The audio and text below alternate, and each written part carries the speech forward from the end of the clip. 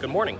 We are heading to Fort Lauderdale for the World Poker Tour tournaments. They have a 3,500, a 5K, 25K, and a 2K. So 4 tournaments, I think. Maybe there's 1 or 2 that I'm forgetting. Over the course of about a week, so it should be a lot of fun, a lot of good poker action. I haven't played poker in about 6 weeks, which is a long time. I've been studying a lot, though. I spent basically the last 2 weeks watching and talking to everyone I could about everything that's going on, and I feel pretty good about my general strategy, so that's good. I'm excited to get in there and play, although it is always a little bit unnerving whenever you have not played in a while and you sit down and like, oh, this is new, but at the same time it's like, oh, this is familiar, this is home. So, looking forward to getting into the action.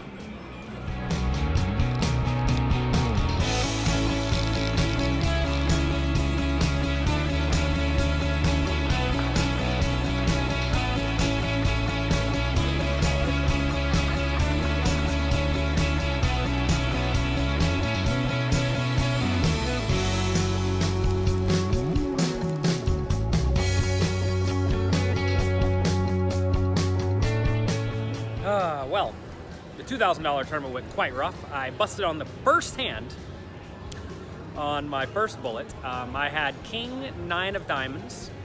Board came, what happened? Kevin Stamen, good loose aggressive player, raised from middle position or something like that. I called big blind, King 9 of diamonds. It came Jack 8-7, 2 diamonds. I checked, he bet the flop, I check raised, he re-raised. And at this point, with our 75 big blind stacks, we have like half our stack each end. Turns in 9, so I paired the board and went check, check. River was the 8 of diamonds. I checked, he went all in, I called my flush, and he had Jack 8 for a full house. It's actually a pretty tough spot. I'm not even sure if I'm supposed to call on the river when I river the flush when the board pairs like that. But Kevin's a good loose aggressive player, so we make the call. Then I bought in again, and I kind of won a bunch of small pots. I dirtled around from 15,000 up to 30,000, and then from there, I lost every flip. I lost 4 flips in a row, 4 for 4. And every time I lost a flip, I would grind it back up. Lose a flip, grind it up. Lose a flip, grind it up. I did that over and over and over. But they got me on the last one. Lost the last flip. So now I'm going to go relax and play the World Poker Tour event tomorrow. It's a $3,500. Essentially unlimited re-entry. Hopefully, it's only 1 entry for me. Today is the main event. We're going to table 6. Let's see who we're looking at. This is table 1, I think. So we're back here. We can't film in this room. All right. Table 5, table 6. Here we go. All right. Sweet. 1, 2, 3. 4, okay. Well, Let's go. A re-raise and an all-in, and it was a straight board. Oh, it's a straight on the board. Well, not straight on the board, but I know. We get The thing is, pen. Let's go.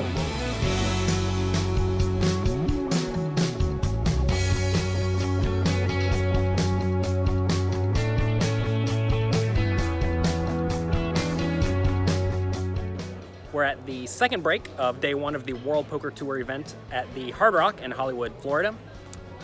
In my first bullet, I lost literally every hand I played. I made multiple sets and they all lost. I was asked to talk about running bad, and I think a lot of people don't quite understand exactly what running bad even means. Most people think, oh man, I lost 4 tournaments in a row, I'm running so bad, or oh, I'm down 10 buy-ins in cash games, that's bad. But something I learned from Irie guy, Craig Hartman, a long time ago, was that you will run worse than you could possibly imagine. You can and you will if you play enough. And that is very true. I've had multiple 100 buy-in down swings and I've always come out of them, but that's just part of the game. Actually ask yourself, would you be okay losing 100 buy-ins? That is normal. As long as you are confident in your abilities because you have a long track record of success, you are always working hard, studying, and playing your best at the table, things will work out in the long run, and you'll understand that the short-term results do not matter at all. Oh boy, what a day. So, my first bullet, I lost pretty much every hand. It was not fun, but it was a slow bleed down. I lost 50 big blinds about 4 or 5 times with full houses and straights and flushes and whatnot. That happens. I buy in for the second time. I double up on the first hand. I get 10-9 of hearts facing a limp, a raise. I call the button. limper calls, it comes 10-9-8, 2 spades. It checks to me, I bet 2,000 into about a 3,300 pot. Both players call. Turns a 7 of spades, not what I want. Goes check, check, check. Rivers a 10, it's exactly what I want. I have the nuts. Clearly, the nuts are what you need here. They check to me, I go all in for 20K. One of the guy pays, and I double up to like 55,000. He had a little bit less than me. I hung out for a level. Then the next level, first hand back from break. Tightish, straightforwardish guy raises under the gun to 900 at 150, 300. Someone calls second position. I call third position with pocket 3s. Everybody else folds. It comes 6-2-2. They check to me. I bet 2,000 into about 3,500, which I think is fine. Maybe I could go even smaller. I definitely think I need to bet there. I do think we're going to be against lots of random overcards. So I bet the initial better check min raises me. I bet 2,300. He made it 5,000. Not liking this at all. I have to put in 27 to try to win a pot that's going to be 13.5. So do we have 20% equity? I don't know. I did think, though, if I got a set, I would get paid. So I decided to call. I thought he may decide to do this with random hands like Ace-King sometimes to find out where he stands. He seemed like that type of player. Turns a 3, so I get a boat. 6-2-2-3. He checks. I bet 7,000. He makes it 15,000. Now I'm like, oh my god, does he really have 6s or 2s? The thing is I have witnessed some ridiculous hands. This guy just got it all in for about 300 big blinds with pocket queens pre-flop against another guy's ace-jack. People clearly are overvaluing stuff left and right in this tournament. So I decided to call to induce bluffs. I definitely didn't want to shove and let him fold out aces or something like that. River's a 9, he went all in. I called, he did have the 6s. So just like that, I'm out twice. We already played 5 levels today. So I decided to not re-enter. I'm going to re-enter again tomorrow on day 1B. I could go buy in again now with 100 big blinds, which is a lot, but I think the right play is to just wait for tomorrow where I can buy in again for, I don't even know how many big blinds, 300 big blinds. I think that will probably just be higher EV. Also, you don't really want to make it through the day with a starting stack if you have the opportunity to just be patient and re-enter. So, like if my goal was to just win the tournament, I think I should probably re-enter, but the goal is to maximize expectation and win the most money possible. So I'm going to be a good boy and just play tomorrow. I'm going to go have some dinner, I'm going to relax, and then try it again. It could not have been much worse than today. Let's try this again. Day 1B. Here we go. Table 26. Let's make it happen. No, table 25. Good morning. Table today? Yes, we're good to go. Good. Thank you. 15. 22. So we'll be right in there. Hello, 3, 4, 5. Good morning. Have fun today. Here we are. Table 25. C6. Let's go. Tony has a few fascinating things to say. Tony! Okay, thank you, Vince. Additionally, the World Poker Tour would like to thank Kent McLaren and Kevin Quintanilla of Protection Poker for providing us with the action clock. The action clock will be implemented 1 table away from the money bubble in this tournament. The World Poker Tour would also like to thank its great sponsors, including Dr. Pepper, the official soft drink of the World Poker Tour, Jet Smarter, the official private jet partner of the World Poker Tour, Hublot, the official watch and secret timekeeper of the World Poker Tour, Faded Spade, the preferred playing cards of the World Poker Tour, and Rockstar, the official energy drink of the World Poker Tour. Thank you. Okay, everyone, thanks for supporting World Poker Tour. Let's do what we always do. Have some fun, and let's shuffle up a deal! Yeah.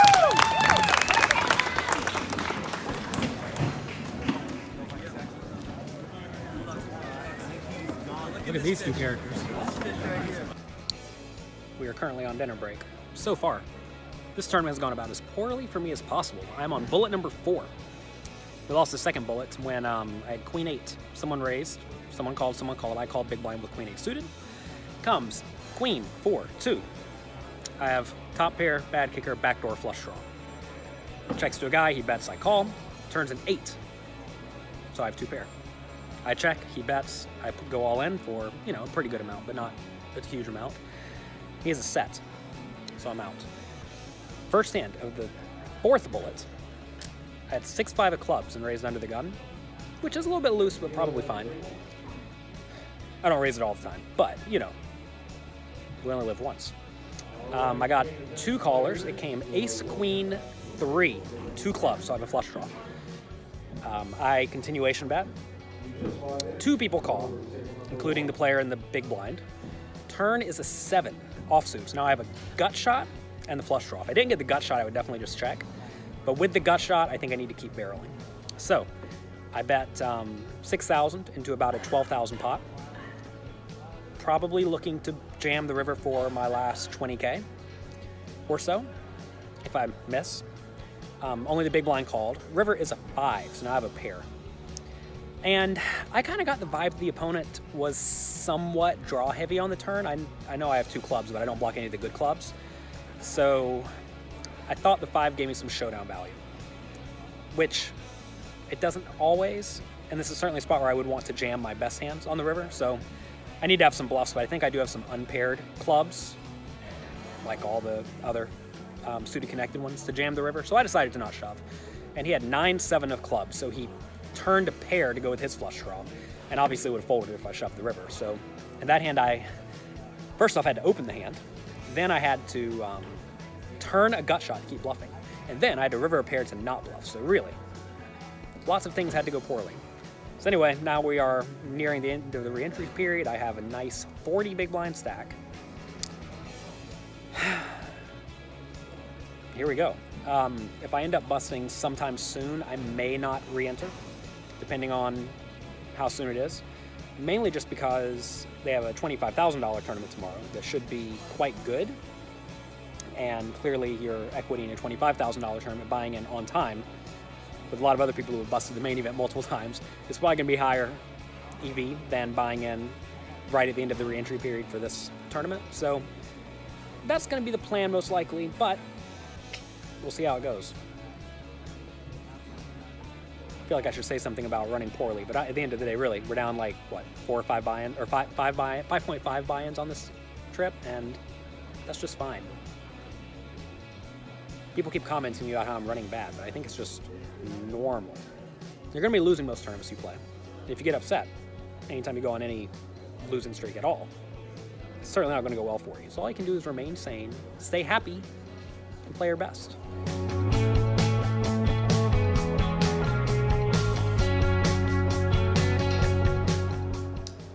Well, I busted for the 4th time. I found a nice cold 4-bet all-in spot. A loose aggressive cutoff opened, loose aggressive button 3-bet for like the 5th time in about 2 orbits. And I found Jack 10 of diamonds. So it went 2,000, 5,000.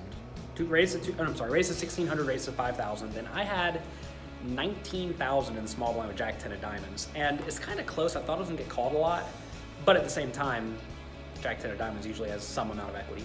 Anyway, I shoved, cutoff folded, big blind, a button snap called me. I'm like, oh no. But he had pocket 8s, so we had a fair fight, and I cannot win a fair fight to save my life. Currently like over 8 in flips on this trip, but hey, that's okay. I came back to the room to try to get in my room. The room keys don't work again for the 3rd time now, so I'm standing outside like a jerk, and waiting for the person to bring more room keys. Clearly, everyone's trying to tell me I'm not welcome here, go home. But I'm hard-headed. Tomorrow's a $25,000 tournament, so I'm gonna hop in that and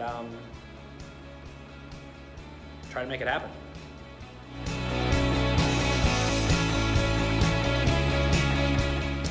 I was asked to talk about bankroll management. What I think a lot of people don't understand or comprehend is that there's not just like a number of buy-ins you need to play a game.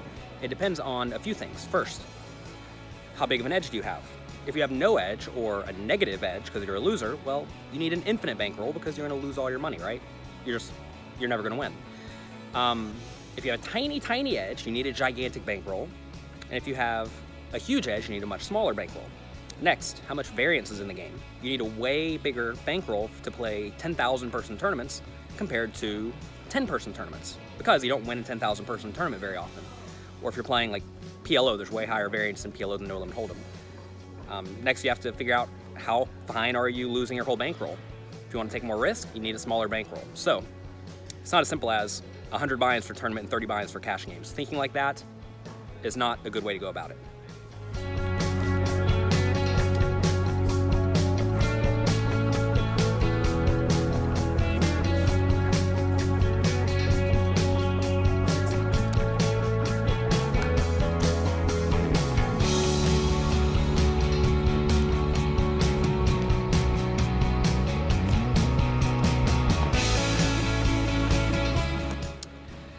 well. I lost the 25K. I grinded up a nice stack during the deep stack level of the tournament. And then once the shallow stack portion arrived, I lost 3 out of 3 all-ins. I actually found myself in a tough spot where, I say it's a tough spot. I raised to 2.5 big blinds, folds around to big blind, who shoved for 17. I had king queen. And this is a spot where in the past I'm just calling every time, and it certainly is a close spot. Usually the determining factors in this situation are, have I been opening a lot, which I have been, and has the big blind been shoving a lot as a shallow stack, and this was his 3rd shove in about 3 orbits. So I'm opening a lot and he's shoving a lot, therefore I should call a lot. But a lot of time in these tournaments you definitely want to avoid neutral-ish calls. Clearly the call is like slightly positive or slightly negative one way or the other, but I think it's probably at least a consideration to fold. If you're close to the money, maybe you should fold. If the tournament's soft, which this one was really soft, maybe you should fold. I called though and I lost to ace king. Now I lost 2 flips. So I've yet to win an all-in at this tournament series, and hey, that's okay. Now I'm playing the $5,000 tournament. It's a 1-day event. After this is a $2,000 tournament today, also a 1-day event, and then I'm going home. So by the end of the day, either we're gonna have all the money or we're not. I say all the money. We have to win the tournament to get even. I say even for the trip, even for life, it doesn't really matter. Anyway, I'm just gonna go continue playing my best. This is a pretty sweet area, right? Look, we're playing in an arena. Wouldn't it be cool if poker could get its act together and have card readers on every table, have us in a glass enclosure, and have all of these seats full of people watching, maybe betting on our games? That would be a lot of fun. Maybe one day we'll see that. Probably not anytime soon, but maybe one day.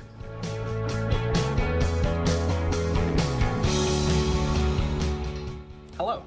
I'm in the business center of the Delta Lounge because I lost my game again. 5K, nothing went right. Story of the trip.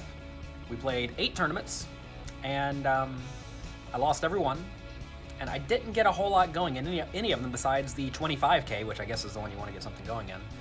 And even in that one, it didn't work out. So 0 for 8, sometimes it happens.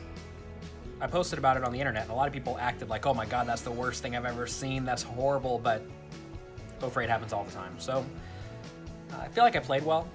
I implemented a lot of things that I've learned studying recently, and all in all, I'm happy with the play. I just lost literally every all-in. When you lose literally every all-in, you're gonna lose. And that's what happened this time. My next trip's probably gonna be to the World Poker Tour Championship, or Tournament of Champions, whatever they call it, in May at Aria. So I'll talk to you then. Also, make sure you check out my daily videos, Little Poker Advice. If you like it, let me know. They take some time, but I'm happy to do them for you.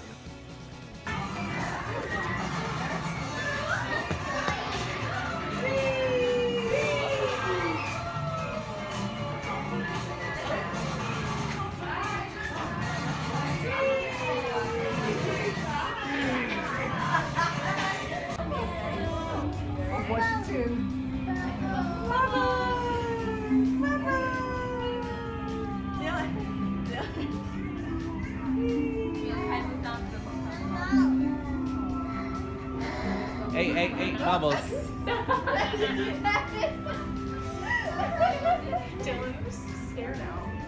She was like, Dylan, just like in my glasses. I know, like, mom, I was right there. Okay, friends, pause.